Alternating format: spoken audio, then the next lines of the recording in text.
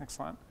Well, thanks so much for the invitation to speak today, to the NIH for organizing the meeting, and especially to Lita and Owen for putting together such a really interesting agenda for the next few days. So I'll talk a bit today about high-throughput functional analysis methods and techniques for the human microbiome, focusing to a large degree on sequencing-based methods such as metagenomics and metatranscriptomics, and then touching a small amount on other high-throughput methods such as Janet was covering earlier. Hopefully, there we go. So I think the question that functional analysis methods really start to address for the microbiome is what the underlying biomolecular networks are that are dictating or causing the emergent phenotypes that we've been seeing today and for the next few days that manifest in the microbiome as a microbial community and in the host as human health and disease. And a nice parallel that I often draw between the microbiome, is with the last several decades worth of cancer research, where we've really built up a nice understanding of the detailed interactions between genes and gene products that drive emergent phenotypes in cancer. This is important in the microbiome, for one, because it links our translational applications back to basic biology. We have a long history in microbiology of really in-depth understanding of microbial metabolic networks and regulatory networks, which we have not yet reached for microbial communities and host interactions. But also this is important because it identifies actionable targets for, say, molecular therapy in the microbiome, which is hopefully something that we'll be reaching soon. If you think again about cancer, we wouldn't have personalized precision molecular targets such as, say, are hit by Gleevec or Herceptin without this deep understanding of individualized underlying regulatory and molecular networks.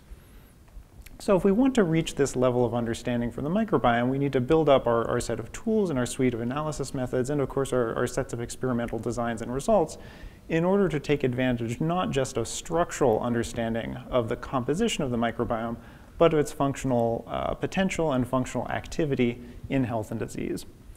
So a quick overview of sort of the state of the field right now in terms of analysis methods, specifically focusing on shotgun sequencing approaches such as metagenomics and metatranscriptomics. Of course, this type of data can provide information about taxonomy and phylogeny, the structure and composition of a community, just like 16S amplicon sequencing would. And it's worth calling out that due to that nice slide that we saw this morning, the rapid decrease of sequencing costs have brought the cost of a typical, say, metagenomic assay down to only about 3 to 8 times the cost of an amplicon survey. So we're getting to the point where there's not a large price differential or effort differential between the two types of assessments of the microbiome. And of course, you get not only structural information about a microbial community from such an approach, but also information about things like functional potential or functional activity if you're tackling sequencing in RNA to look at a community by metatranscriptomics as well. And both of these are areas where there's now a robust suites of tools for assessing who's there from shotgun sequencing data, for assessing which genes or pathways are active from shotgun metatranscriptomic data.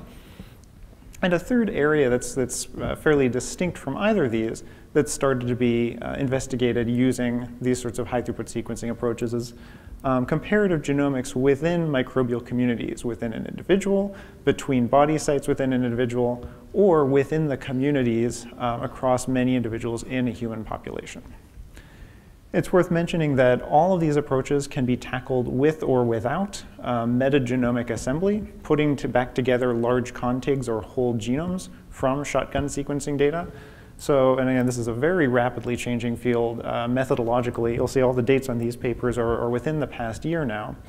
And it's already had a number of really nice successes of pulling genomes out of metagenomes. It integrates very well with single-cell sequencing, which provides another complementary high-throughput tool for a lot of these approaches.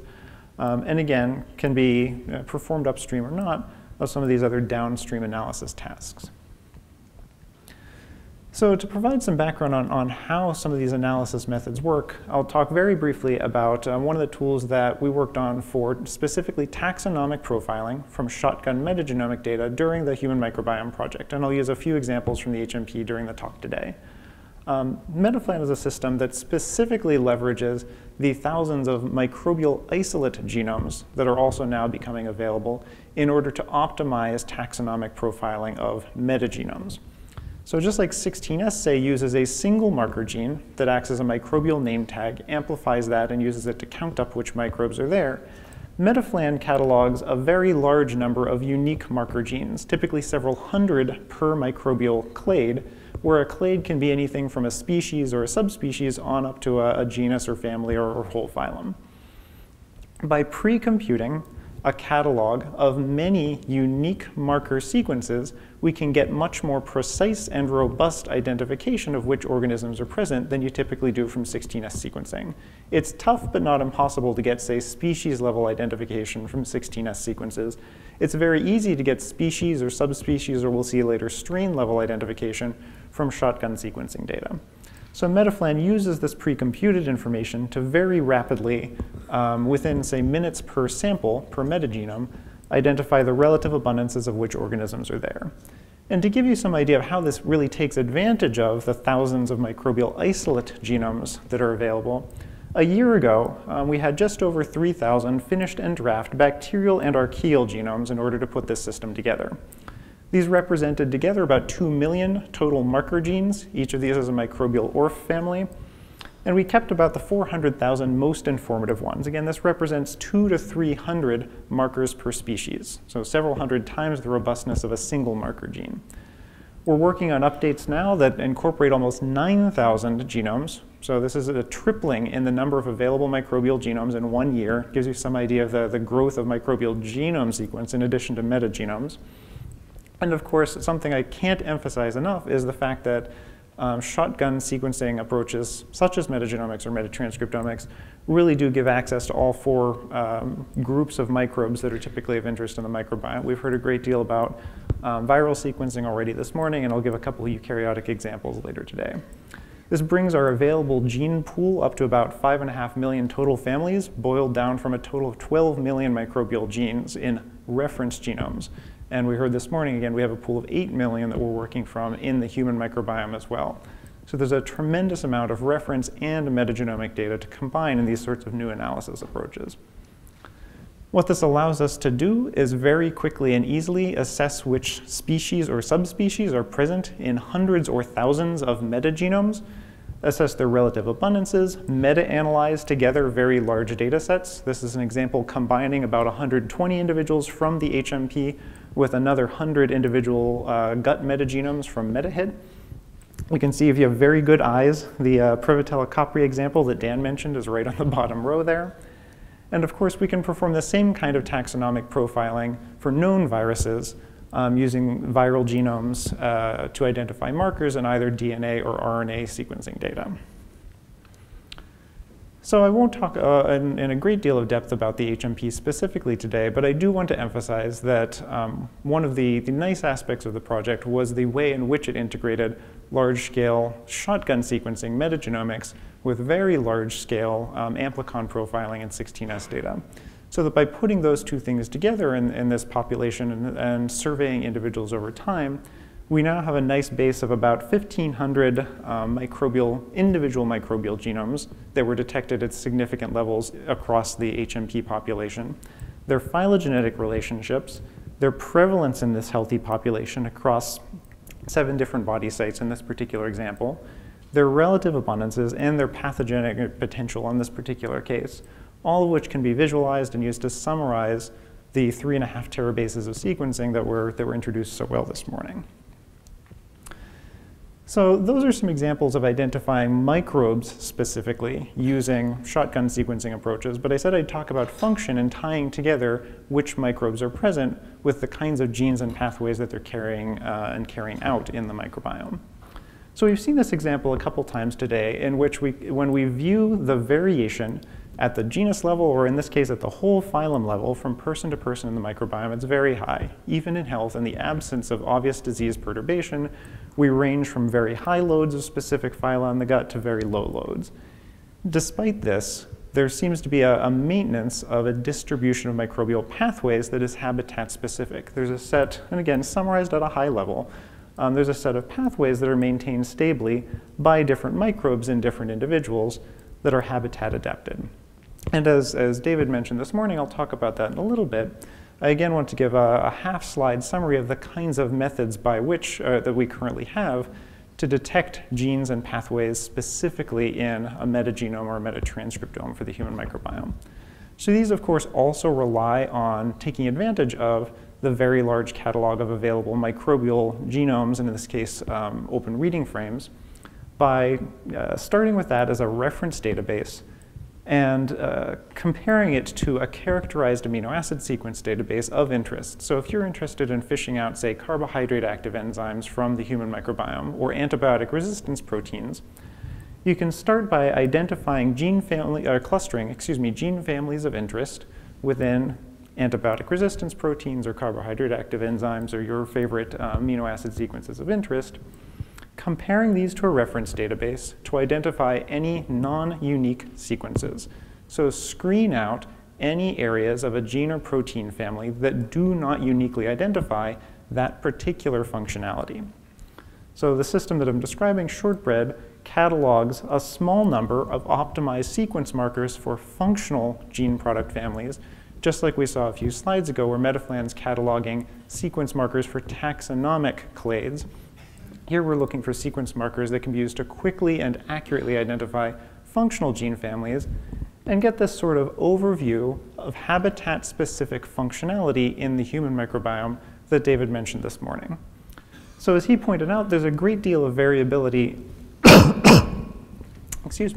while there's a great deal of stability, within an individual, within a habitat within the human microbiome, there's a great deal of variability between habitats in which microbial processes are enriched or depleted in order to adapt the community to that particular habitat. Which processes are selected for varies, of course, from habitat to habitat. So this is one high-level way of looking at that, in which each dot around the outside of this circle represents a single metabolic module, in this case from the KEGG catalog, and I'll talk about that in a little bit. It's colored if it is significantly enriched in at least one body site, and it turns out that about 2/3 of the pathways that we had to analyze in the HMP were enriched or depleted among the 7 habitats where we assessed them there. However, it was very rare to entirely lose a process from the community metagenome. So most processes were core. Less than 10% were actually lost from the metagenome in any particular body site or individual. And you can contrast this to no microbes meeting that level of coreness or stability between individuals or certainly between body habitats in the human microbiome. So this suggests a model in which our metagenomes are shared despite variability in which microbes are carrying those particular genes and processes. They're differentially regulated in a way by enriching or depleting metagenomic abundance within particular habitats. And although I won't show a lot of transcriptomic data today, they are again personalized within individuals, just like our own genomes, by differential regulation, differential transcription from person to person at a much more rapid time scale than the abundance changes metagenomically. And again, I mentioned this already, most processes are differentially metagenomically abundant, even when they are not lost from the metagenome. So to show a couple of examples of what this looks like in terms of specific data, again from the HMP, this is an example of sulfate transport. Each of these dots are an individual. The y-axis here is a metagenomic, again, not transcriptomic in this case, but metagenomic abundance. And you can see this is a process that is carried by the communities at almost every body site. It's enriched throughout the GI tract, but rarely, if ever, lost entirely from the metagenome. A counterexample to this, one of the rare cases in which a pathway can't be detected in a particular metagenome at our particular limit of detection, comes from this interesting example, the complex 1 NADH dehydrogenase. This is a uniquely eukaryotic pathway. It's a mitochondrial pathway, complex, actually, that's detected almost uniquely in the body sites where there's a significant fungal presence on the skin and the nose, and in the 4 individuals here among the HMP's healthy cohort, in which we also detected taxonomically a presence of Candida albicans in the vaginal microbiome. So again, showed a couple of viral examples earlier. We can pick up eukaryotic function here. It's important to emphasize that these types of functional approaches, shotgun sequencing, do pick up all of those different domains of life. So there are limitations, though, of course, a big one being that any catalog that we currently have access to, KEGG being one example, Metapsych being another, has been developed over years or decades worth of individual single microbe metabolism, typically, not taking into account either the specific microbes that occur in the human microbiome, the specific processes that occur in habitats of the human microbiome, or especially the interactions that only occur among microbes in communities. So there are big gaps in our knowledge of which genes and pathways are active under those circumstances. Some initial work to remedy this that I wanted to highlight today comes from Jeroen Rees's lab, recently of KU Leuven, where they've been manually curating a set of pathways that are unique to the gut microbial community and starting to curate genes and the relationships between them that carry out microbial metabolism in different compartments of the gut. So this is one initial step along really curating and organizing our knowledge of which genes work with which other genes, specifically in the human microbiome. But this is an area where there's going to need to be a lot more computational and high throughput work to assemble that knowledge and apply it to the thousands of samples that we now have available. Which still really mostly addresses individual organisms' functionality. And as David mentioned this morning, it's very hard to really even define what we mean by whole community functionality or ecological functionality. One way in which we and others have been starting to approach this is by looking for ecological interactions among organisms in the microbiome.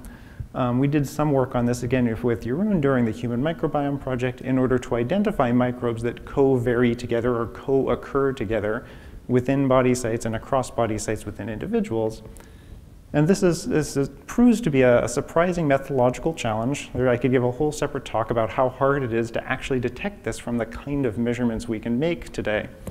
But you can start to see patterns such as this example in which two different groups of Streptococcus and Veillonella species here, or Streptococcus and Agaricobacter species here, co-occur across the HMP population in 3 different oral body sites in this case.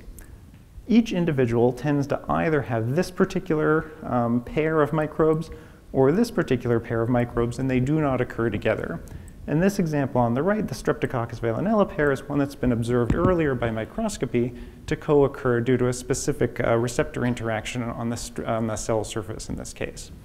So this is one example where, because of independent functional data, we're able to confirm a co-occurrence that we found using high throughput approaches. But for example, this example on the left, we'd need additional, more specific functional data to identify why it is that these species are co-occurring, or even on top of that, what the functionality they're contributing to in the whole community sense might be. So to again highlight another recent project that started to address this time from Ellen and Borenstein's lab in a paper that came out very timely as of last week, in order to identify metabolic rather than physical interactions between microbes in a community, they started from a very similar species co-occurrence set and looked for, in addition to information from microbial reference genomes again, in this case, whole cell metabolic reconstructions for individual microbial species. For potentially co-varying pairs of microbes, they were then able to identify metabolic products that were, or needs that would either conflict between pairs of microbes or complement each other, suggesting either ecological competition for resources or cooperation for one microbe to provide resources to another, starting to identify mechanisms by which functionality might be contributed to the whole community by, in this case, interacting pairs of organisms. So we heard a lot in Janet's talk about multiomics, but I felt I'd be remiss to give a talk about function in the microbiome without at least mentioning some of the other ways in which this could be applied outside of shotgun sequencing approaches, which of course focus on giving us genomes, genes, variants, catalogs of which microbes are there, all the things I've just talked about, in addition to, if you're lucky, shotgun RNA sequencing or metatranscriptomics, which will tell us a bit more about transcriptional regulation and gene expression. These are both very microbially focused assays. They don't tell us independently about protein activity, which again we just heard a lot about. But even then, we don't necessarily know from this type of high throughput information which extracellular small molecules are being used, say, for signaling, or might serve as metabolic products or nutrient needs for intake, as we might get from metabolomics. And most of these assays don't tell us explicitly about the host, which has its own genome, its own transcriptional regulation, its own proteins. And of course, all of these differ by cell type. They differ by biogeography, just as do the species and strains and biomolecular activity that we can measure in the microbes themselves. This hasn't started to touch yet on more exotic mechanisms of regulation. We heard a little bit about viral epigenetics today, but I don't think we'll hear a lot about either host epigenetics or microbial epigenetics yet in the microbiome.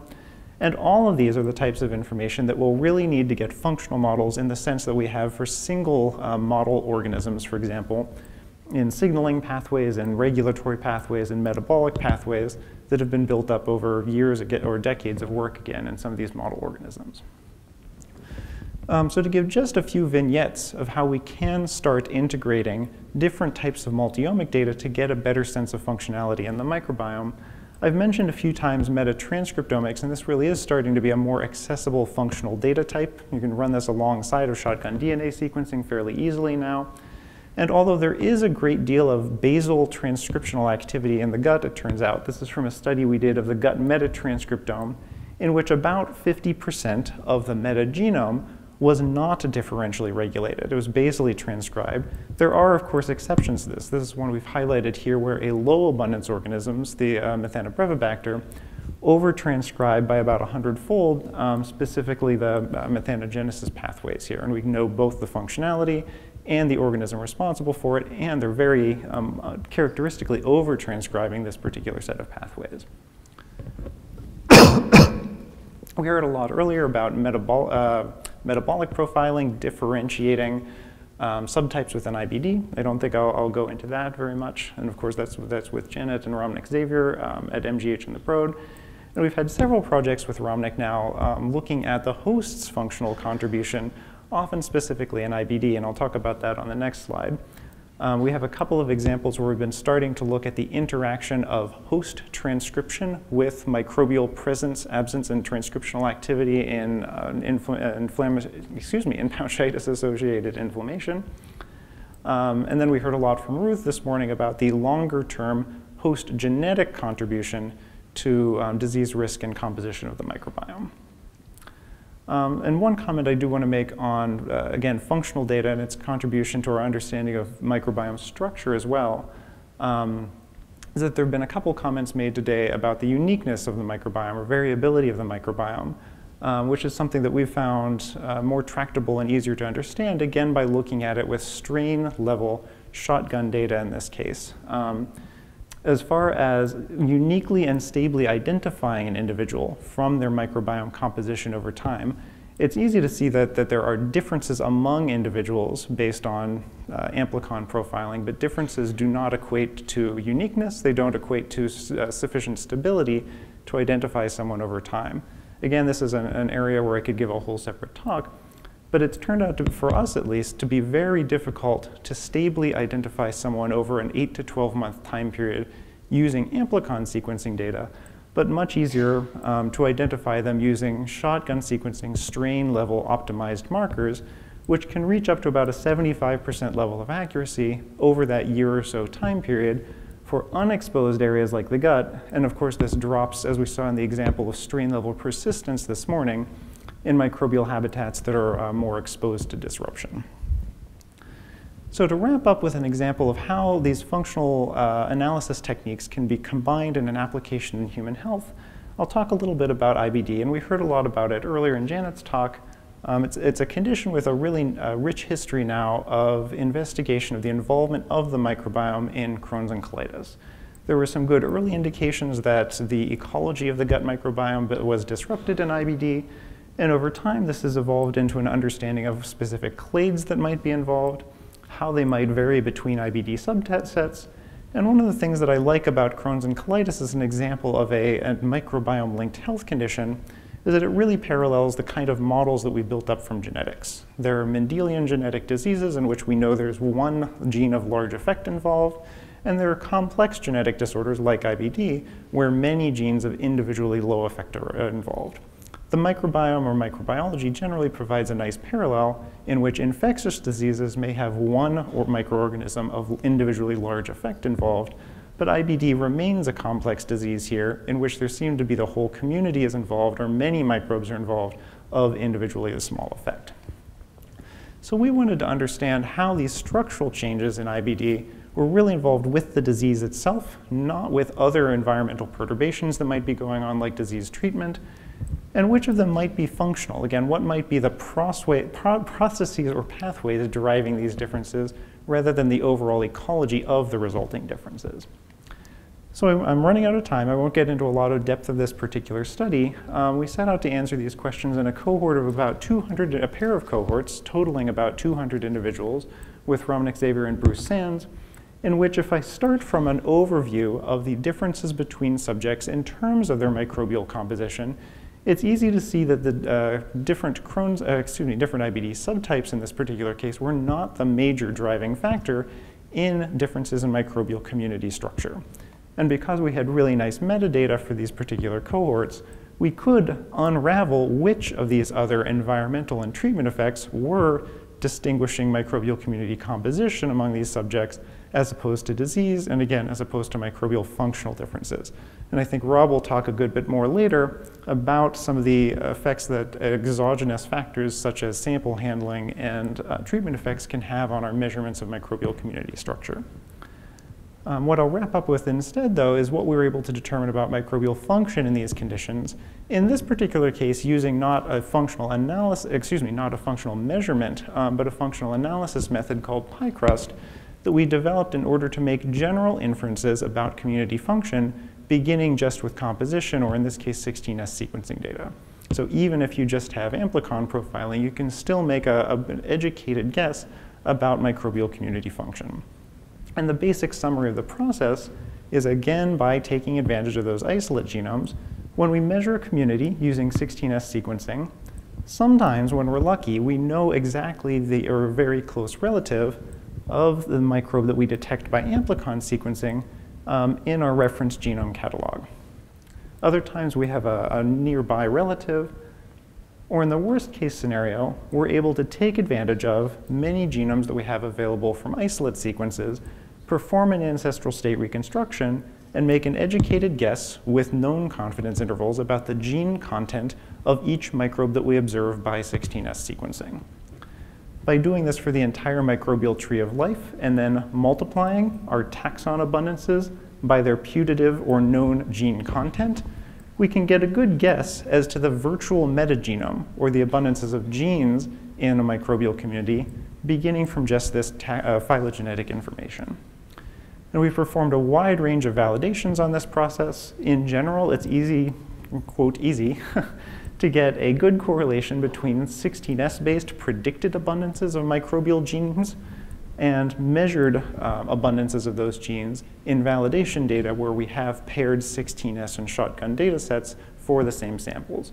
And we've performed these validations on hundreds of such paired examples from the Human Microbiome Project, where we tend to achieve very high correlations in our predicted versus measured abundances, and carried these out in other communities as well, where we have generally lower reference genome coverage.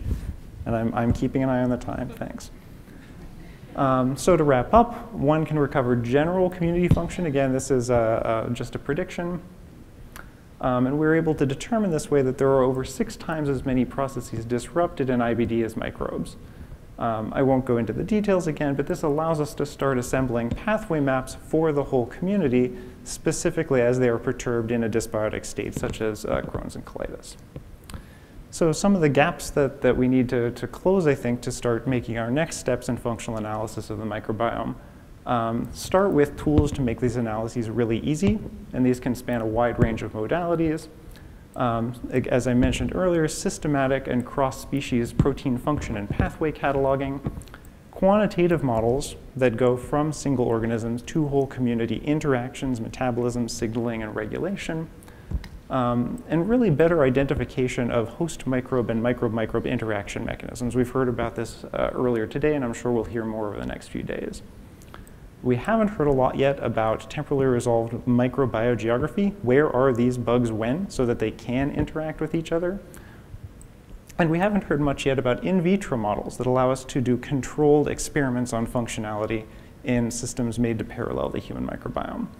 And finally, a point that I really didn't talk about today at all, but which is just as important as functional profiling, is maintaining high standards for both the experimental protocols and the analysis protocols that we use on these complex high throughput data in order to ensure reproducibility and translational quality of the results. So that's my last slide. I want to thank the folks in my lab who worked on these examples, our collaborators that I mentioned, and one who I haven't yet, Dirk Gievers, who's really been central to almost all of these studies, as well as the Human Microbiome Project, and our funders, including the NIH. Thanks so much.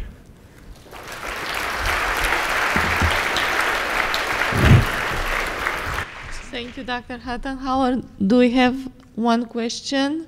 I didn't expect to get time for you. Yeah, you do. Okay, so thank you all of the speakers. We're gonna have a break until 3:30 when we'll start prompt again, 3:30. And please visit on the right corner our sponsors for today's meeting. They are excited to have questions from you.